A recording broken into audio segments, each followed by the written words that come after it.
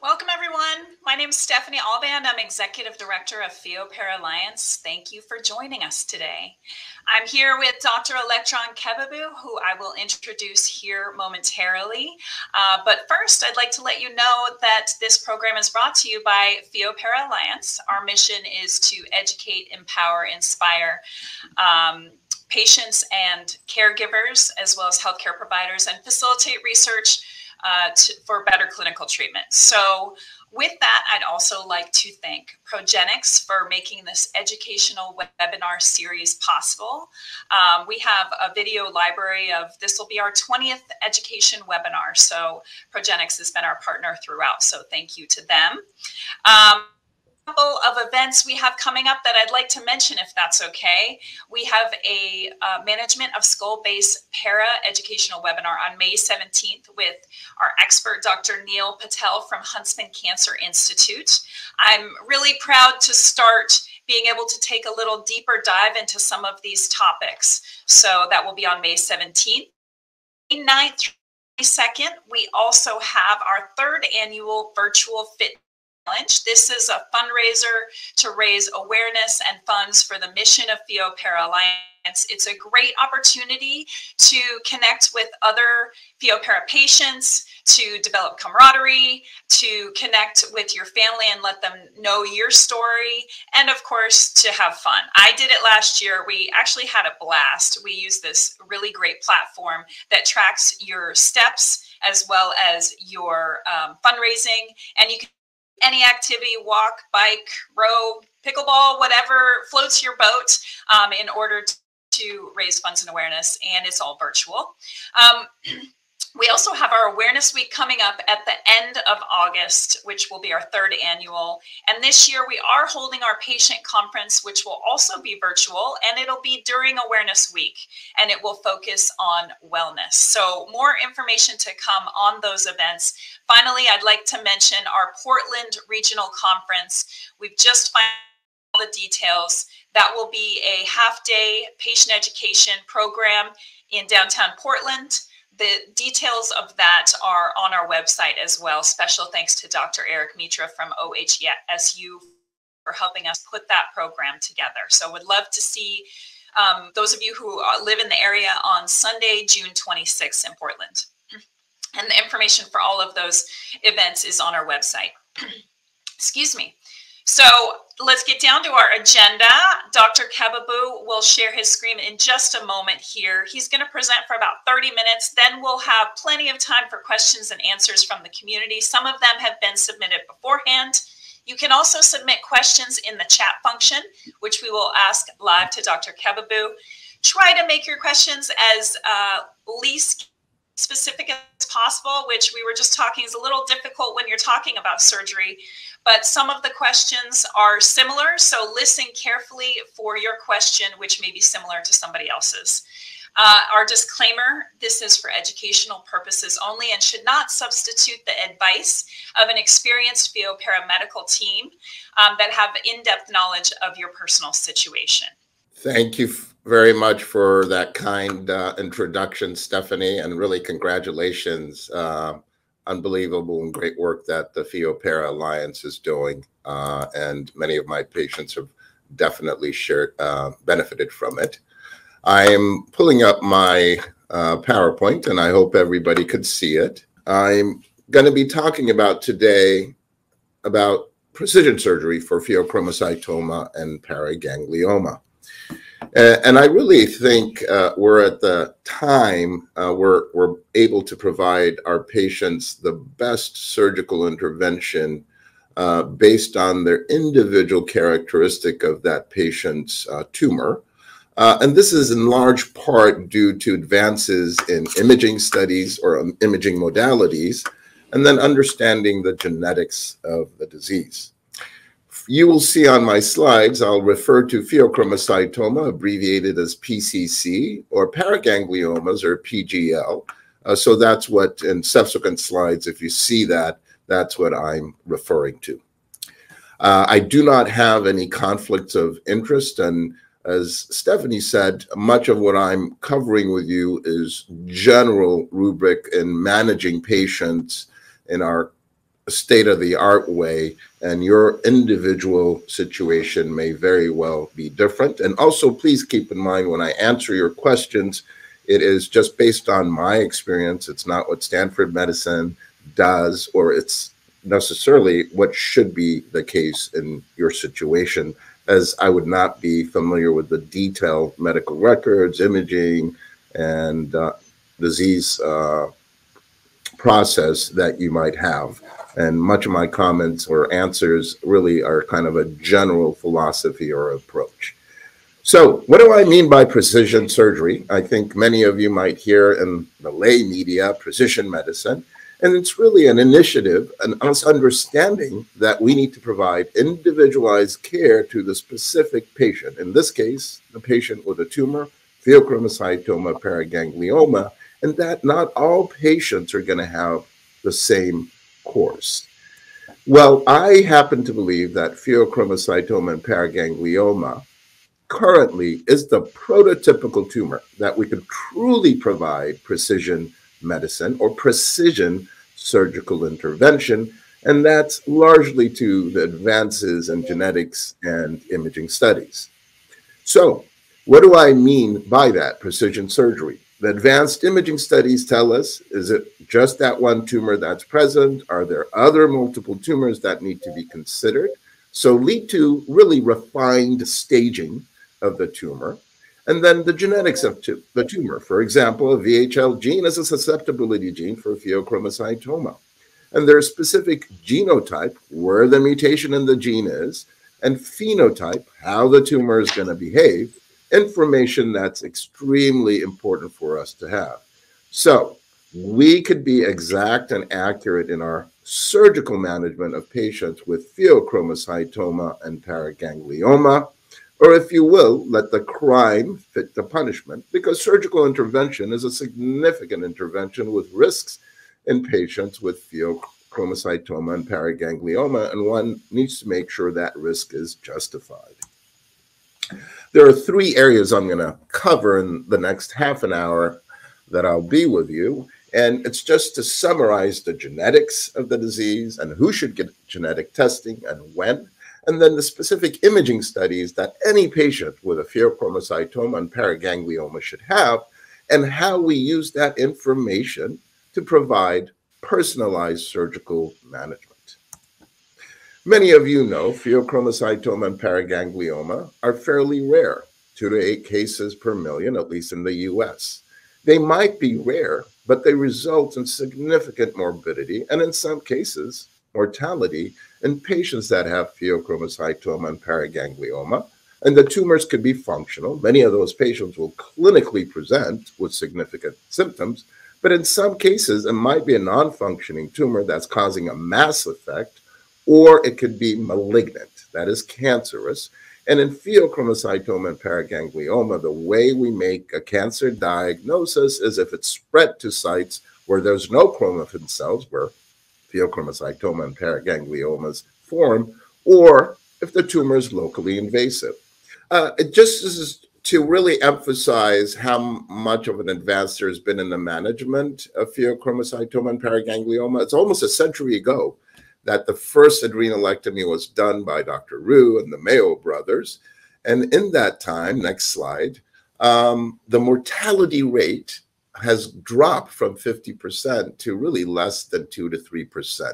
And that's because patients, we know, need alpha blockade, as well as better intraoperative hemodynamic monitoring, have resulted really in a very low risk of complications and death from surgical intervention. Next slide. And then in the 90s, the idea of using a minimally invasive surgery and better localizing imaging studies really led to patients having really faster recovery, less pain, and even lower complication rates. Next slide. And then, because of the natural history, we then understood that we could perform partial adrenalectomy and even robotic adrenalectomy and different surgical approach, posterior retroperitoneal adrenalectomy, all again leading to much faster recovery and better outcome for patients. So in the last 2 decades, next slide, We have also really understood the genetics of these tumors and even improved localizing studies. So unequivocally, the diagnosis of functional tumors could be reliably diagnosed by testing for plasma or blood and urine fractionated norepinephrine and medinephrine. And typically, if it's 3 times above the upper limit of normal, that's definitive that the tumor is functional. But keep in mind, some patients have a genetic predisposition, and that slightly elevated level still could indicate a small tumor, and imaging is very important in that. Next slide. So in addition to that, it's really important to emphasize a truly silent tumor that is non-functional is rare. It's usually a head and neck paraganglioma, and some refer to this as pseudosilent, where it's a small tumor, or it's episodically functioning. So any patient that I operate on with a pheochromocytoma or paraganglioma, even if the norepinephrine and medinephrine levels are not elevated, I always use alpha blockade. Next slide. And then rarely, I think it's important for us to recognize some of the biochemical testing gives us a clue of whether the tumor is going to be in the adrenal gland or outside of the adrenal gland. Next slide, please. And then it's important that, and you could advance one more, that you have testing for dopamine, because sometimes the paragangliomas, especially the head and neck and extraadrenal paragangliomas, could be secreting excess dopamine.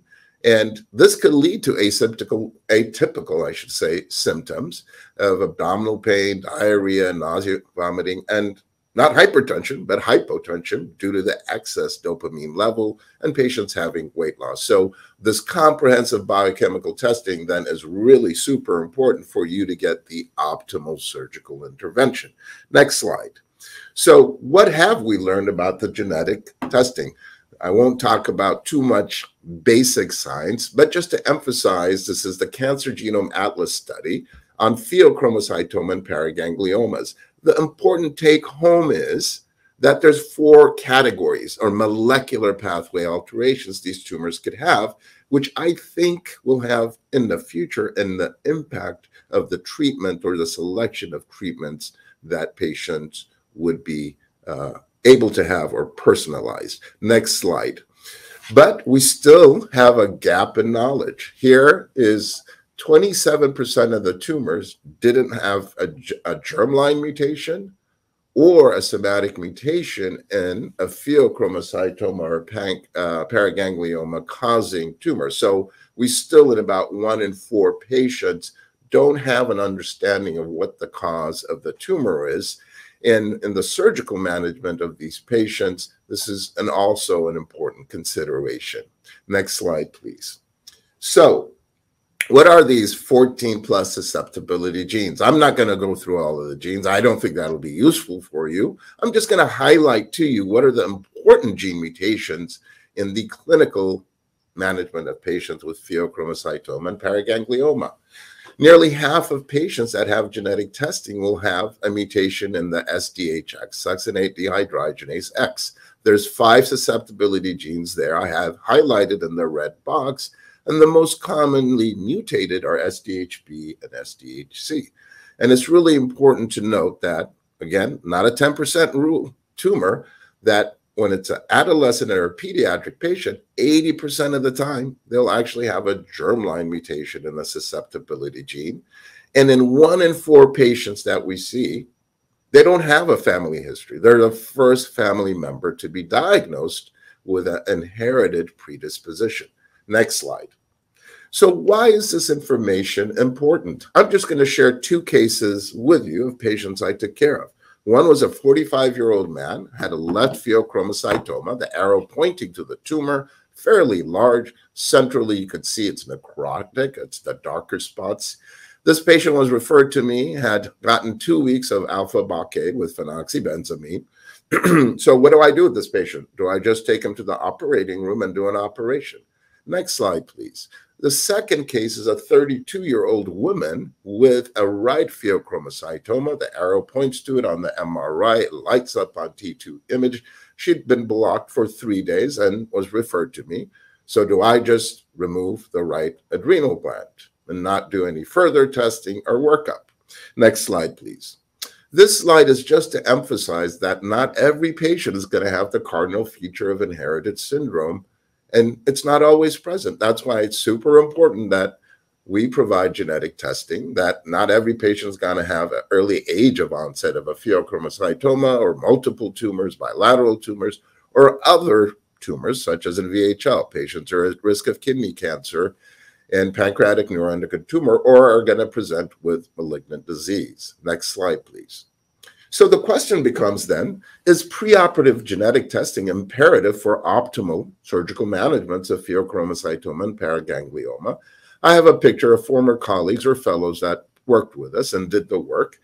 And we looked at this question.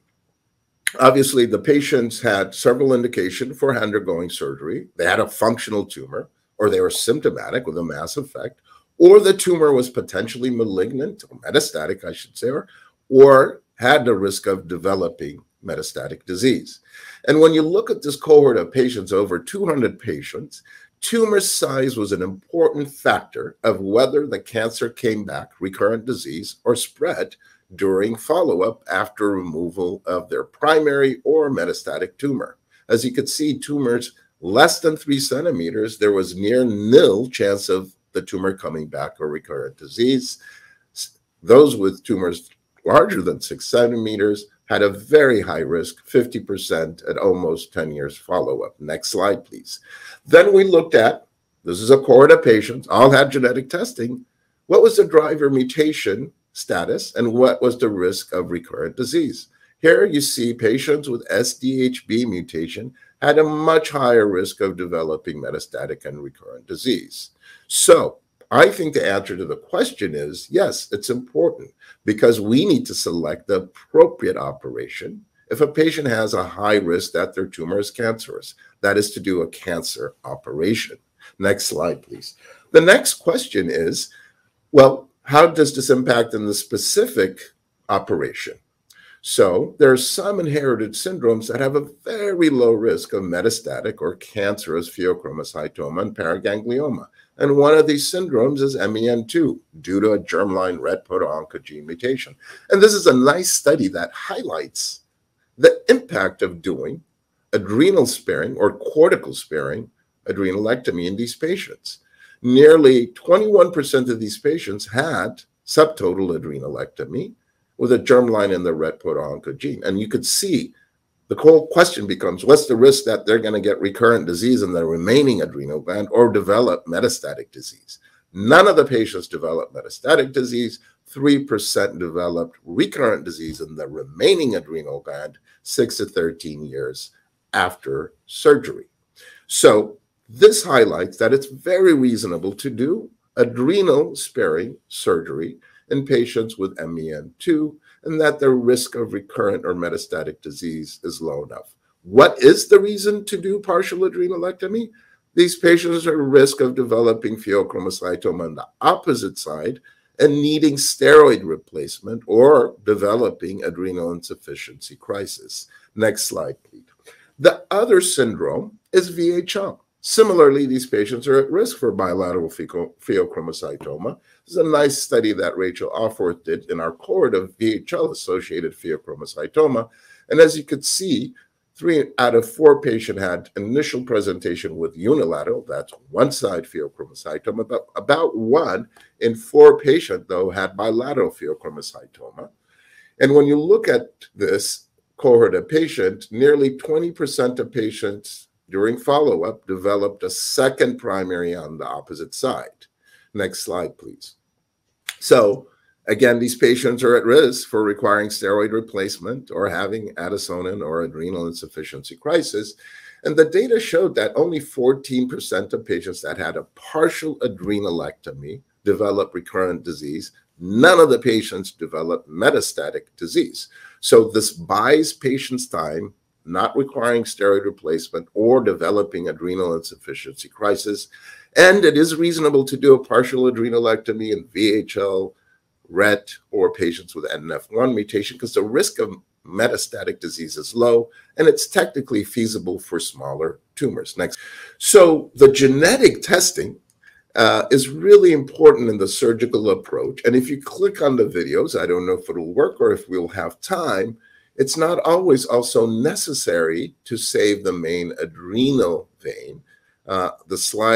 The video on top demonstrates a left partial adrenalectomy in a patient with VHL, where we end up clipping the adrenal vein, and this patient had adequate cortical reserve. This was the last remnant gland. And similarly, the video on your left lower panel is a right adrenalectomy. This patient had genetic testing and had an SDHB mutation, and the tumor replaced the entire gland. So we did a total adrenalectomy. Again, the genetic testing information dictating the treatment of the patient. So to go back to the cases I shared with you, I ordered genetic testing in this first patient, and the patient was SDHB positive, had a large tumor, high risk of it being cancerous or metastatic, and we performed an open adrenalectomy with a lymph node dissection. The next slide, please. And then for the case 2, that patient actually ended up having a family history for VHL. The genetic testing came back for VHL and further questioning. So we did a partial right adrenalectomy for that patient to reserve as much normal adrenal cortical tissue as possible so that the patient would not need steroid replacement. Next slide, please. The other area of advance is in localizing studies. There's so many localizing studies, and the real reason to do it is you want to make sure a patient doesn't have additional multiple sites of tumor that should be addressed at the initial operation. And the second reason you want to do it is, if it's a cancerous tumor, to appropriately stage the patient and make sure surgical intervention is warranted. Next slide, please. Well, there's been tremendous advances. We know cell surface targets for radioisotope that we could use. So which imaging study should you have done? Next slide, please. I think unequivocally anatomic imaging with CT or MRI is important for the relationship of the tumor, but the resolution of it from head to toe might miss additional sites of disease. So functional imaging becomes important. Here I have head-to-head comparison of FDG PET, dotatate scan, DOPA, and dopamine. And as you can see, the image with the arrow shows additional disease that the other PET tracers don't show. Next slide, please.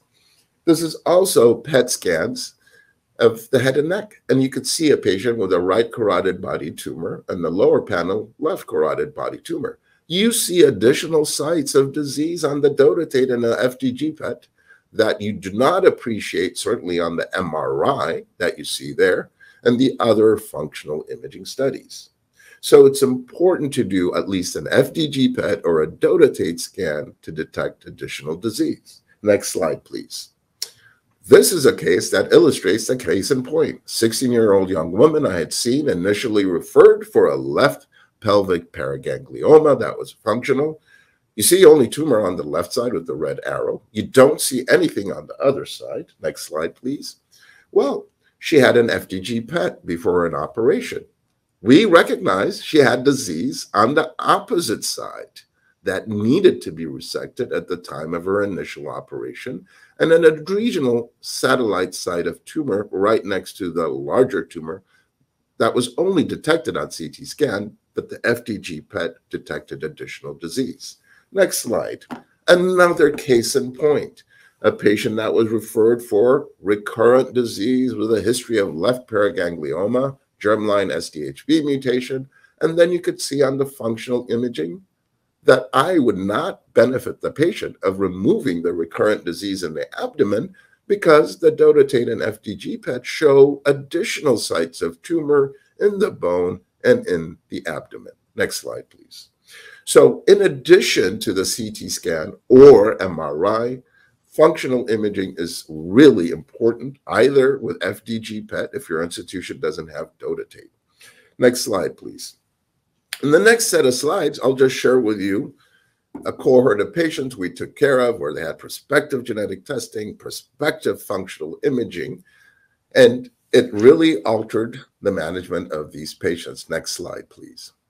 So we did routine genetic testing and functional imaging in these patients, and this is work done by Dr. Pavel Local, and asked, does preoperative functional imaging and genetic testing impact our surgical intervention? So in 22% of the cases, we detected additional sites of disease that needed to be addressed based on functional imaging, FDG PET imaging. Next slide. And how about for genetic testing? Well, 14% of the patients didn't have a family history, and based on the genetic information, that altered our surgical intervention. The other area that's difficult to decide who's going to benefit from surgery is in patients that develop metastatic or recurrent pheochromocytoma. And this is a study done by Ryan Ellis and Dhaval Patel when they were training with us. And as you could see, in patients even with recurrent metastatic disease, who ends up having postoperative biochemical remission, that is, no symptoms and no hypertension, is driven by the germline mutation, specifically in the cohort here that are positive for SDHB benefited less. So I'm less inclined to offer an operation in a patient with metastatic disease, recurrent disease, with a germline SDHB mutation because surgical intervention is not likely to be durable. Next slide, please. And they meticulously looked at patient symptoms, okay, and whether what type of resection is. If we were able to do a complete resection, R0, or were there positive margins, grossly R2 resection, and then microscopic R1. And as you could see, when we compared patients that had R0 or R1 resection versus those that had gross positive margin, the patients that benefited when they had resection for metastatic recurrent disease, irrespective of their germline mutation status, was whether we were able to do a complete resection. Next slide, please. How can we use this information to predict who's going to do well or not? I shared with you, recommend getting FDHG PET scanning, and this information could actually be helpful for predicting who's going to have progressive disease, again, and deciding who could potentially benefit from an operation versus who's not going to benefit from an operation because the tumor is rapidly growing. And what they did was look at the amount of sugar uptake in the tumor, so the SUV max, and they calculated the tumor volume as well as the total lesion glycolysis, the amount of hypoxia in the tumor. And next slide, please. And based on a cutoff value, you could see in the survival curves, there are patients that significantly benefit if their total lesion glycolysis or SUV max aggregate tumor volume was low with a surgical intervention. So another way of refining who's going to benefit from an operation. Next slide, please. And when you look at this from a symptom standpoint, as well as requiring antihypertensive, this also predicted who's going to have biochemical response and who was not going to require alpha blockade or not have hypertension. Next slide, please. The other area that's important just for abdominal and chest paragangliomas is head and neck paragangliomas. We specifically looked at patients with carotid body paraganglioma who underwent genetic testing. This was 36 patients that had 43 primary resections, on average median age of 33 years. And as you could see, those that had a germline SDHB mutation, again, had a shorter disease-free interval. And what's interesting is their resection was performed when the tumor was smaller. Next slide, please. So based on the genetic testing results for carotid body tumors, the algorithm that I use to manage patients, next slide, please, is if the patient has an SDHB mutation, regardless of the tumor size of the carotid body tumor, I resect it because their risk of disease-free interval is much shorter. That is, they develop recurrent disease or metastatic disease. And if they don't have an SDHB mutation, I wait until it's greater than 2 centimeters because the risk of metastatic disease or malignant disease is low. And what's interesting is, as you'd expect, if the tumor was larger, the complication was higher. So using the genetic testing information, you could intervene when the tumor was much smaller because the risk of metastatic or a cancerous tumor was higher. So the other area, and I think some of you have probably dealt with, is having operations or the tumor cannot be localized because if it's a second or third operation. And one area that functional imaging could be helped, and this is a study we specifically did with 68 gallium dotatate that Dr. Mustafa Lakas spearheaded, since we were seeing a lot of patients that we see tumor on the PET scan, but it was a reoperation and it could make it difficult to localize it, is using gamma radio-guided surgery and injecting dotatate isotope of the operation at the time of the operation. And this is all patients with neuroendocrine tumors, but also included patients with pheochromocytoma and paraganglioma. And the important thing is this is an option for many patients that not to miss disease that cannot be palpated or visually localized or seen on ultrasound. This is primarily for abdominal neuroendocrine tumors. 13% of the time, the gamma probe was helpful to detect it so that there was no disease missed at the time of the operation. So next slide, please. I'm going to finish up by just summarizing key points. I think understanding the genetic basis of pheochromocytoma paraganglioma has tremendously improved the management of patients. And nearly half of patients will have a germline mutation. And I feel strongly that patients should have preoperative genetic testing because I think it affects the type of operation and intervention that I would do to give the patient the best chance of biochemical cure, and that there's genotype-phenotype associations that really dictate the natural history of the tumor, and that patients should have functional imaging studies before they have an operation, and in some case, an operation is not indicated. All of these factors allow us to really provide precise care for patients with pheochromocytoma and paraganglioma. Next slide, please. Thank you for sharing precision surgery with you, and I'm happy to take any questions at this time. Thank you so much we made it through that. I was a little concerned about the Wi-Fi, but we got through most of the slides. And Dr. Kebabu has been kind enough to share his slides. So when we upload the recording of the webinar, we'll be sure to share those slides so you can revisit those at your convenience. So at this point, I'd like to open it up to the Q&A portion. And we got some really great questions ahead of time. And that presentation was chock full of really important specific information regarding a precision surgery. So we'll probably revisit some of that information with the questions that are being asked. And I think that's really important because there was so much information to just kind of make sure that everybody understands. And I think this reinforces the two things that we say regularly, which is find an experienced Pheo paramedical team and testing. So both of these things are critically important, and Dr. Kebabu's presentation, I think, reinforced both of those items. So I'm just going to kind of jump into some of these questions here, and I'm going to start out with a softball for you. Can you talk a little bit about biopsy? We got a question about, I've heard biopsy is not recommended if Pheo-para is suspected. Can you just talk a little bit about that? Yeah, no, that's a terrific and important question. Most of the time when a patient presents with a tumor, you want to do a biopsy to characterize a tumor. You do not want to do that if you have a pheochromocytoma or paraganglioma, or potentially.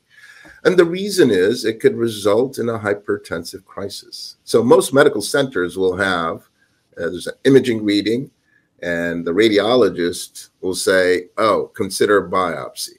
And we know now that biopsy should not be performed because it could result in a hypertensive crisis at the time of the biopsy, even if the tumor is not functional. So there's really the second aspect is no added benefit to the patient with biochemical testing. And even if it's a non-functional tumor, location of the tumor and testing for chromogranin A, for example, a non-specific neuroendocrine tumor marker, there is reasonably good accuracy that one knows, or the provider knows, that they're dealing with a pheochromocytoma or a paraganglioma. So the consequences of the biopsies are so grave, and that's why we recommend no biopsy. Great. And this is actually a kind of a follow-up question that's kind of related to this. We have a patient who reached out directly to me, and I offered to ask him a question to you. So he was diagnosed with a 5-centimeter unspecified mass that showed up on a PSMA PET scan. So an incidental finding. Subsequently had a biopsy, obviously a suspected paraganglioma, but the result was that it was diagnosed as para. So his questions are, one, he wants to find the best medical team, and we gave him a couple recommendations and also told him to tune into this webinar. But would the next steps for him, even though he's already been, and I'm not sure how if it was pathology, but to do the 24-hour urine and the blood plasma tests and genetic testing, functional imaging, what do you recommend for next steps?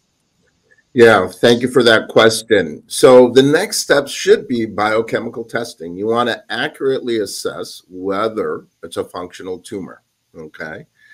And the genetic testing is also important because that'll affect, again, the natural history, potentially predict the natural history of this tumor, but also what type of intervention should be considered. And then accurately staging. The majority of patients with pheochromocytoma paraganglioma have benign tumors, but they're also at risk of other multiple primary sites of paragangliomas. But if it's an inherited syndrome, also other tumors or cancers in other organs. So that's why it's important to do the function, in addition to the anatomic imaging, the functional imaging. Based on that, then you have a complete picture. What is the most appropriate treatment algorithm? Is it surgical intervention? What type of surgical intervention? Is the tumor at other sites? Or is there another primary cancer that we need to consider in the context of this newly diagnosed 5-centimeter paraganglioma? And I believe this workup should be done expeditiously. And I think that's why the Pheo Para Alliance is such a great resource in providing you sites that you could have this multidisciplinary evaluation and then discussion in a tumor board of what are the next best steps. Great, thank you. And then we have some questions. Linda on the attendee end is collecting questions from our patients live. So, question regarding alpha blockers, do you have a preference for alpha blockers? I think I have a preference from a standpoint that what do we have the longest data for is phenoxybenzamine. But it is difficult, and it's also very expensive for some patients to be able to get it. So doxycycline is a reasonable. I think what you really need is alpha blockade, and here our anesthesiologist, Dr. Fredman, is very involved. So what we do is see patients in a multidisciplinary group, start the alpha blockade, and he monitors that. And in some instances, it'll be phenoxybenzamine, or in some instances, it'll be doxycycline. I think the most important thing is that the patient gets the alpha blockade. But we have the greatest data for phenoxybenzamine, but that doesn't mean the other alpha blockades are not safe and useful. And then the other question I see, I think, is in the chat. And it's a question of tumor was found on adrenal gland, and tests show it is not secreting, but patient is still experiencing debilitating symptoms and other tests. So in general, this is the pseudosilent part of my presentation I was talking about. The tumor could have episodic function. So it's really important to get repeat testing at the time, especially when the patient is having symptoms. And certainly we found patients that, quote unquote, had negative biochemical testing, but when we're doing it at the time the patient is having symptom, it's positive. And this is another area where the functional imaging could help. If it's an adrenal tumor, we could distinguish based on the dotatate being positive, or even an MIBG, that it's actually a pheochromocytoma and not an adrenal cortical tumor. So there's two ways to evaluate those patients. A, you want to do your biochemical testing during a symptomatic episode. And then the second is the functional imaging could help you determine whether the tumor in the adrenal gland is a pheochromocytoma or a tumor from the cortex of the adrenal gland. And I appreciate you. I don't know if you, what happened while I was gone there with the Wi-Fi again, but thank you for just picking up the slack here. I'm going to have a long discussion with AT&T here. Okay, a question regarding carotid body, because we get a lot of questions regarding carotid body paragangliomas. And I have a few here. I'm going to ask one regarding, I have a carotid body para and my cranial nerves are wrapped around it. I ended up going through radiation because my case was deemed inoperable. Is there any way to safely remove my tumor? Maybe you can just talk also in general about, active observation of carotid body. That would be great. Yeah, no, absolutely. The carotid body tumors, not all of them are going to grow or spread or be cancerous. And this is why I think a multidisciplinary evaluation, an assessment of should it be removed, is it resectable, is important, first of all. And, I think, I can't answer it specific to your case without reviewing the images, but the genetic information is also important. We've observed patients with large SDHD mutations where the morbidity, the complications from removing a carotid body tumor would be too high. And the reason is the natural history of the tumor. So having imagings done in the past and over time also helps you predict what the progression of the tumor is. There are other multimodal treatments, as you've had radiation. In some cases, we've given patients cold somatostatin based on it being dotatate positive, where it keeps it in check, so to speak. And then in some patients, we even considered PRRT, so if it's dotatate positive. So there's multiple treatment options. It doesn't have to be surgery. And certainly, if the operation is going to result in significant complications or morbidity to the patient, that necessarily will not be the best approach. But there are multiple options. And I think having the appropriate imaging, knowing the genetic background, one then could optimally manage each individual patient and deciding no intervention, active surveillance, or the many different treatment options based on their side effect or complication profile. All right.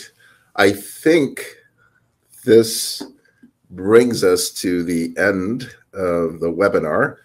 I'm happy to answer any additional questions, either through Pheo Para Alliance.